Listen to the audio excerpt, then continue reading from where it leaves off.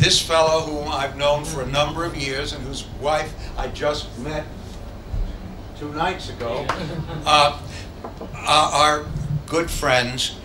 He's extraordinarily talented, and he has made it possible. No, you don't translate. The point is, seriously, meeting so many incredibly talented people in such a small space of time.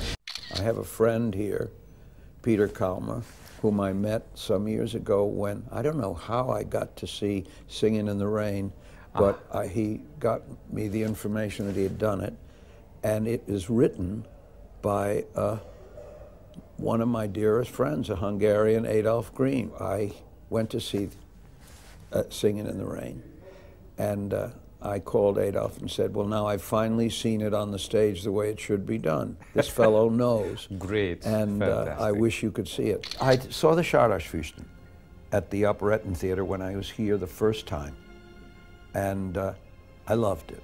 I fell in love with all the Volks operetta material. Yes.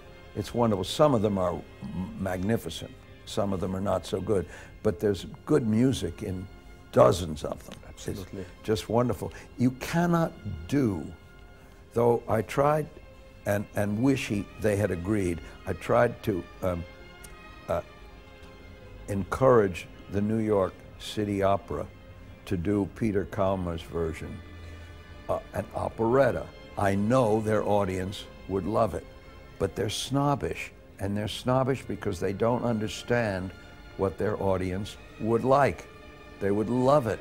Some of the success of Phantom of the Opera is that it has a musical glamour. My biggest frustration, you didn't ask me, but I'm going to say Go on. As the American musical clearly has been so influential or popular, yes, in Europe, Middle Europe, England, elsewhere, it's high time that you fed us back what we need to move on with the musical.